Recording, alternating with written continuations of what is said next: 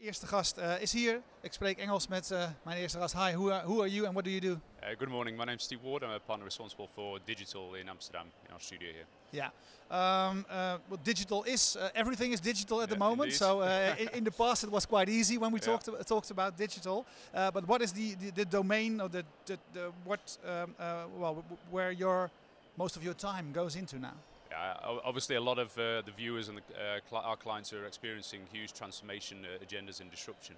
So really our focus is on helping clients transform in what we feel to be an era that's digital. So really helping them transform from where they are today, imagining the business of the future, delivering business of the future and running the business of the future, and really helping them in that era. If you have to name one important trend at the moment, what is that? There's lots of exponential trends out there, so it's difficult to pick one, but I think one that's really exciting us, and we've talked about this week in some of our breakfast sessions, is IoT. And a lot of people talk about it, and really our discussion is on where the value is, and really moving from the what and the why to the how.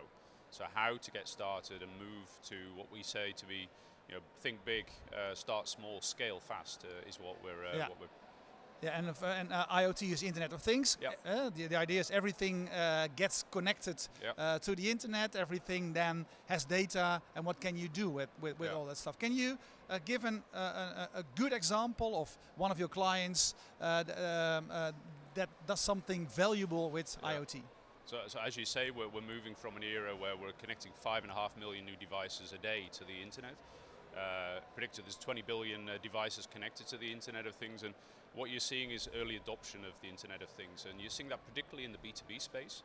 So a number of our clients in the industrial Internet of Things, whether it's GE globally or whether it's Caterpillar, are really starting to look at their logistics process, use sensor technology in that process to drive predictive maintenance and drive track and trace type use cases. So the value we're seeing at the moment is really from the industrial world, which is unlike the adoption of the internet, and gradually organizations are starting to experiment in the B2C world.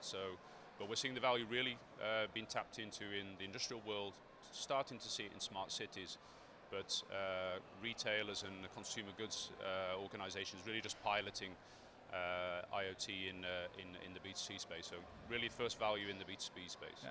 You said we're focusing now on the how. Yeah. Why is that so important? Is it so difficult to start?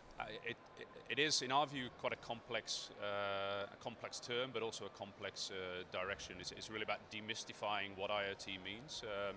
And our view is you really need to think big as an organization, but also clearly identify where you want to play and look at the use cases that are being adopted in your industry. Start small.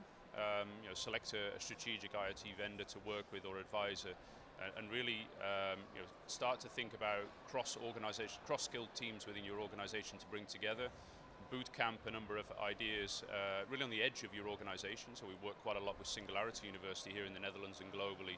It's all about innovating on the edge of your organization, and once you've incubated something on the edge, scaling it to the core. Talent is a huge important aspect, so getting the right skills in place. It's not an IT agenda, this is something that's going to transform your business. So you really have to have a multidisciplinary team in place. So it's about that thinking big, starting small and scaling fast. And really today and previous days, we're really talking about the how. And getting the right things in place for yourself as an organization. Yeah, because you talk about Singularity University. We were there as well a couple of weeks ago at the summit in the Netherlands. And some of the Singularity University people on stage, of course, they say abundance is the thing, and in 5 years every problem is solved. That is. I'm sure that's the case, but I know exactly where I've been to the same events. So. Yeah, but I very often have. Over there have the idea, okay, say it is true, but what does that mean for me? And you, of course, that's what you are doing as well. And I sometimes have the idea that the front runners, the digital front runners, are and the rest. The gap is getting bigger. I sometimes have the idea. The gap is big between the front runners that understand the digital area and the rest. Is that my idea? Similar, we have an executive program with Singularity where we take normally boards from the Netherlands to Singularity University, and one of our key things is really getting the awareness in the boardroom first that this exponential technologies, when combined, will really change their business model, and that they need to do something. So step one is really having the awareness you need to do something. Step two is then the how. And what we see with clients is that transition to the how is one of the most complex piece, because you're dealing with cultures and DNA within your organization that's been built up over years. So how to organize it and protect those change agents within your organization to drive change. We often see now organizations, setting up teams to disrupt themselves on the edge of their business, working with different skills outside the KPIs of the organization, and really driving the transformation from the edge, but doing it small, showing success, not having a 3-year transformation program that after year one you get the question from the board, what value have we driven? No, having faith in experimenting and providing an environment for change agents to grow, and that's no different for IoT. Now, IoT is one of many exponential technologies, so whether that's augmented intelligence, which is very key to value in IoT. We see the value in IoT to be the information and the ability that information brings to change your business model. But that's the big question, I think, out there at the moment. Telling other people, helping other companies to change is one thing, but how difficult is it for your own organization? Because you're an old organization yourself as well. Indeed, and our business has been disrupted, whether it's with blockchain in our audit business, but we are actually, as Deloitte Digital, also at the edge of our Deloitte organization. So, traditionally we've not been seen in that space. We've got a huge consulting group, but digital is something we've incubated over the last 4 years on the edge of our business. We've brought in creative people. The average number of tattoos in our business has gone up, but more beards. More beards, indeed.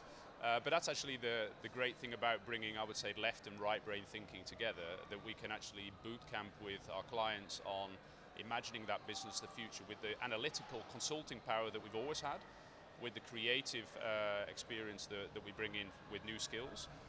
And we're actually scaling that business at the moment. So here in Amsterdam, we're 150 people now, and growing strong, and really helping clients on their journey. So our aim is to be a steward for our clients in that transformation journey. And digital is this era, but there's an exponential era coming. So if we're sitting here over 5 years' time, we're probably talking about the exponential era and not the digital era anymore. It will be business as usual.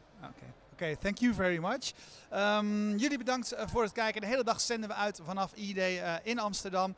Mede mogelijk gemaakt door Deloitte Digital. Een stuk of 20 interviews staan er wel op de agenda, dus blijf kijken. En als je vandaag verder geen tijd hebt, ze komen natuurlijk allemaal on-demand beschikbaar. Dus je hoeft helemaal niks te missen. Dankjewel.